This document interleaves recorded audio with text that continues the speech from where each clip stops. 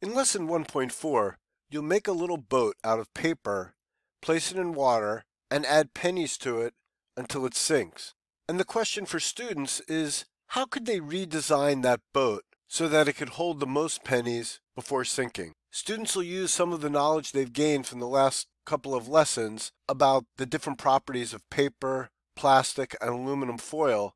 They'll see that they can add aluminum foil and plastic to the paper to make it stronger, less absorbent, and hold more pennies before sinking. Let's take a look. So the first thing you'll do is help students fold paper and use tape in order to make a boat. And there's an animation to help show students how to do that. In the lesson, there's a template for making the boat. Each student group will get one, and you can show them how to fold it in order to make a four-sided square boat. First, you fold along the dotted lines on the outside of the boat. Then you open those up and fold the diagonal dotted line at the corners. Then you take that folded corner and kind of bring it over to the side and then tape it in place. And here's where you can stop and put your boat in water and add pennies to it to see what happens.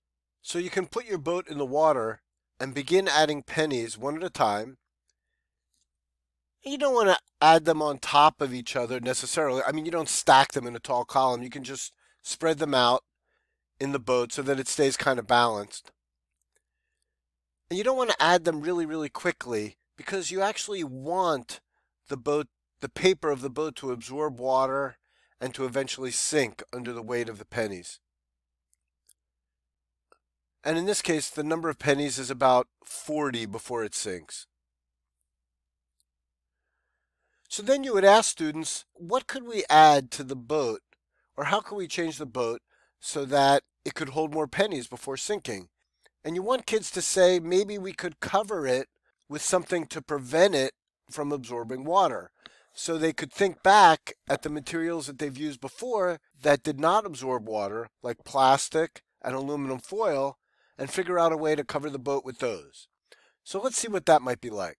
So after students have already seen your demonstration of the boat absorbing water and sinking, you can show them the next part of the animation, which reviews the sinking boat, that the paper of the boat absorbed water and sunk under the weight of the pennies. And you've already had a discussion about how you might improve the boat by adding non-absorbent material like paper or plastic.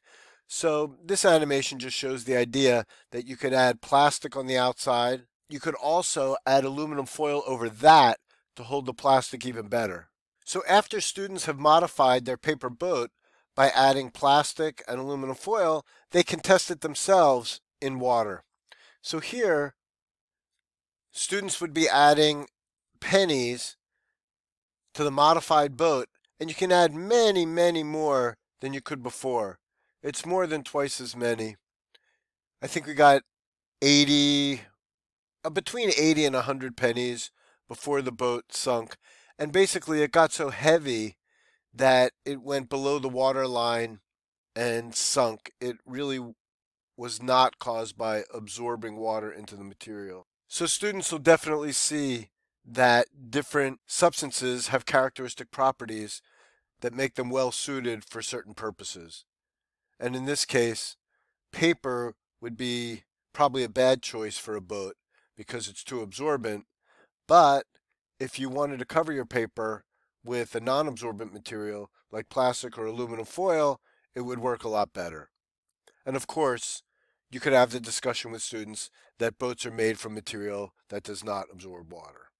For the NGSS standard 2 PS12, analyze data obtained from testing different materials to determine which materials have the properties that are best suited for an intended purpose. Well, this lesson clearly supports that standard by having students see you do a demonstration with a paper boat and then using knowledge they've gained from other lessons to use other material, plastic, aluminum foil, that are non-absorbent to improve the performance of the boat. If you look at the foundation boxes, science and engineering practices, planning and carrying out investigations, Plan and conduct an investigation collaboratively to produce data to serve as the basis for evidence to answer a question. Well, in this case, the data that students collect is the number of pennies that you used before the boat absorbed water and sank. It was a lowish number, maybe 40 pennies. And then students modify the boat by putting on plastic and aluminum foil and add pennies. They see that the boat can hold a far greater number of pennies before it sinks. And that's their data in this case. And they use it to answer the question of what materials are best suited for a particular purpose.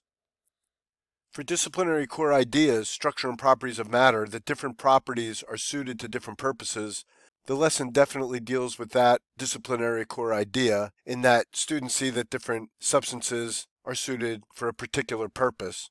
For cross-cutting concepts, cause and effect, that simple tests can be designed to gather evidence to support or refute student ideas about causes. In this case, the simple tests are the comparing of the boat made out of paper with a boat made out of paper with a covering of plastic and aluminum foil. And students see that by covering the boat with non-absorbent material causes the boat to perform much better, hold much more weight before it sinks. So thanks for listening and watching, and good luck with the lesson.